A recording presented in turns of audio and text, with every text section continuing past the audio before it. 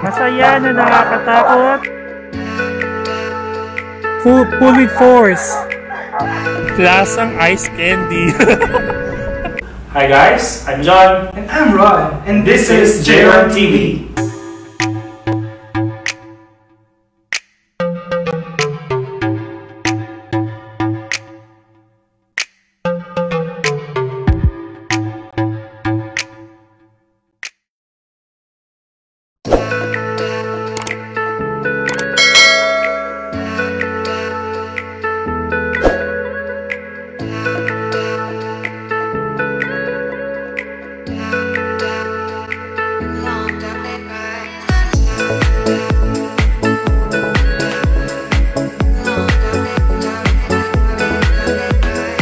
Hi guys! Welcome back!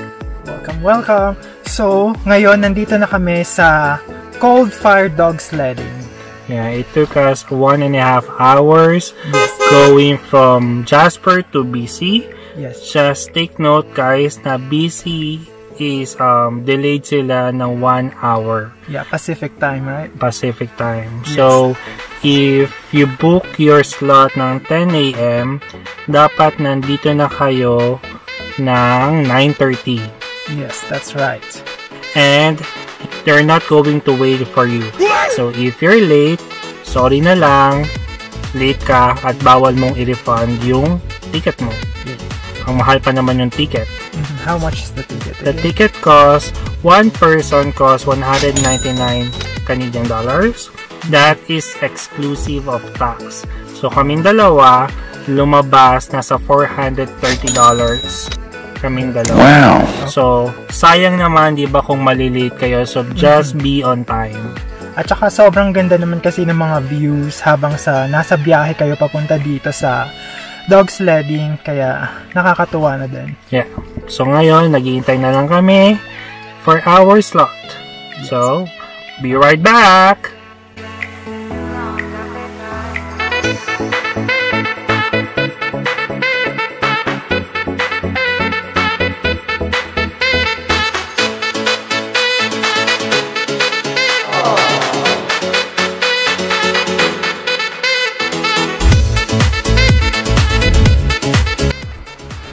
So guys, bago mag-start yung dog sledding, meron silang COVID screening questionnaire na kailangan fill upan ng bawat guest. So, meron kaming tag-isang ganyan na fill upan namin. Then, parang magsasign ng waiver. So, yun yung mga questions. This is just some sort of precaution for the pandemic.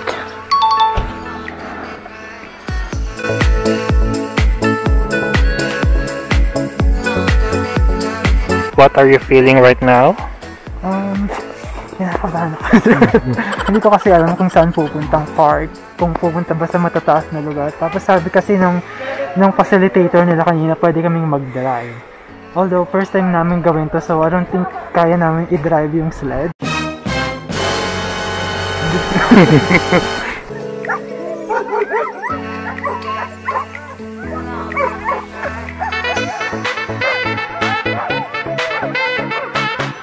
Baka magat.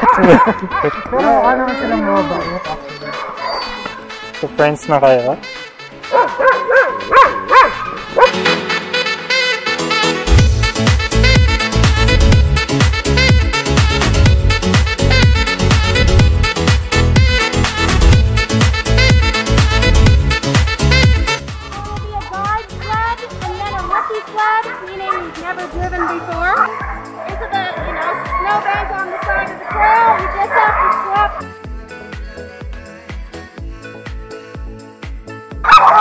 So, sino magiging driver sa atin?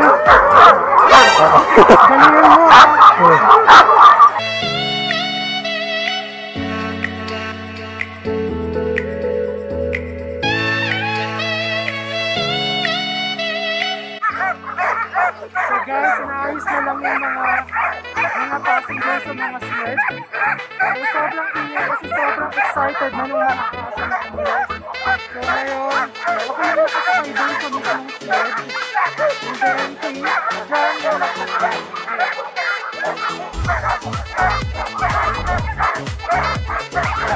nakakaba!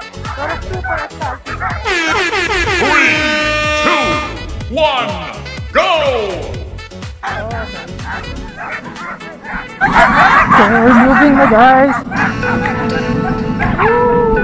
Hey! Doon sa... Dito!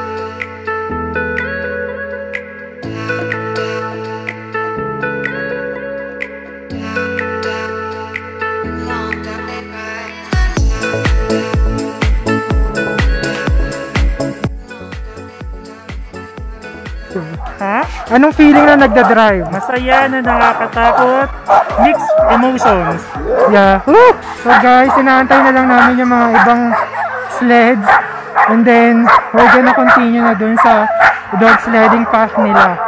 So guys, ayan, nandito na kami sa sobrang bilis ng mga aso. Grabe. Hindi kayo na-expect na kaya nila kaming hilahin. Mahulog tayo sa left. Sa right, paddle sa right.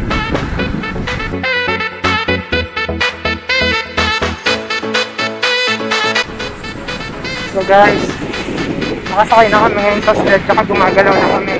Ayan si John, siya yung nagda-drive ng sled. And kayang-kaya naman pala. medyo complicated lang nung una. Tsaka hindi na may ingay yung mga dogs ngayon. And okay naman yung path. Siguro mamaya pa yung matataas na mga sinasabing path nung facilitator kanina. So far, sobrang saya. Tsaka sobrang ganda ng view. Para kaming nasa Narnia. Tapos hinahata kami ng mga dogs. So total dogs na merong kada sled is 8 dogs. So sabi ng facilitator kanina na ngayong month daw na to is medyo mainit yung mga female dogs. So medyo excited talaga silang tumakbo. And then yung mga male dogs naman sobrang aggressive nila. So, ayun yung bridge. So, doon tayo. So, you need to turn left. Oh, right. Sorry, you need to turn right. Here. So, there goes the bridge. So, ayan. Bumibilis yung mga dogs.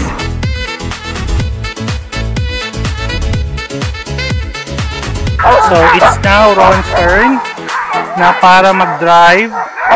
So, are you excited, Ron? Super excited. Nakakababa kasi mamaya pupunta na kami sa mga cliffs mamaya.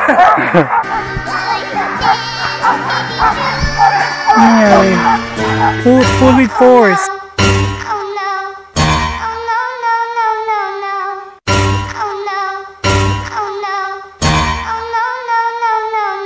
Medyo nagkaroon kami ng technical difficulties earlier kasi hindi namin ma-pull yung anchor. Medyo nakalubog siya. So now, we're on our way again!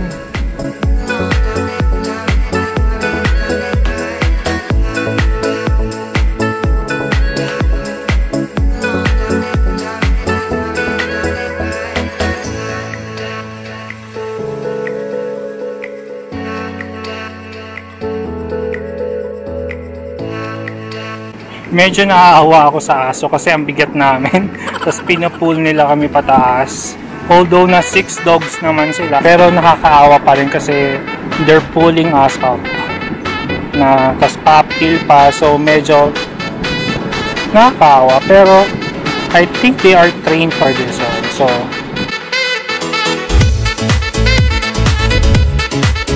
sorry, stop muna. Gusto ko lang. So nag-stretch yung aso sa... So sinabi ng instructor na magkakaroon ng a bit ng loop.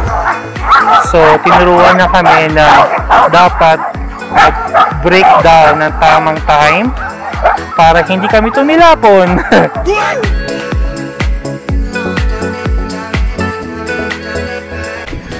So pabalik na kami guys. Naka 1 round na kami and we're now on our way back dun sa starting point kanina. Ang downside lang nung passenger seat is yung yellow na tinatapakan ng mga aso na minsan merong mga gerbox or may ihi ng aso na pupunta sa'yo.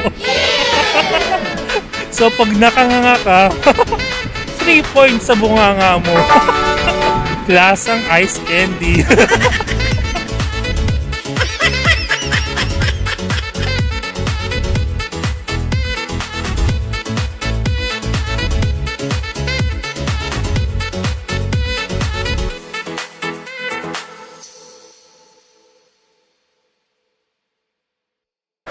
So guys, kakatapos lang namin mag-dog sledding! Sobrang ganda dito sa Cold Fire Dog Sledding. Sobrang Here in BC, super enjoy. I hope na nag-enjoy din kayo. yes. And based sa mga views na nakita nyo, although na hindi namin kayo kasama, sana na-amaze at naghahandaan kayo sa mga views na nakita nyo. At saka sobrang recommended namin tong activity na to ngayong winter kasi first time lang namin gawin to and sobrang nag-enjoy kami guys. The dogs are properly trained. Yeah. They know when to stop, when to go. Sobrang lalambing nila. Yeah. Kahit maingay sila pero pwede silang hawakan. And according dun sa isa sa mga trainers, very competitive yung mga dogs. So, alam nila kung paano tumakbo. Alam na action nila kung saan sila pupunta. Yes. Sobrang saya. Yeah. Definitely ulitin natin to For sure. kapag sa winter, kapag may time at saka kapag may money. Yes. Medyo This is pricey. very expensive one. Yeah. And that ends our video for today. So if you enjoyed this video, please like and share. And if you haven't subscribed to our channel yet, hit the subscribe button. And don't forget to click the notification bell down below so that you'll be updated on our future vlogs. Bye!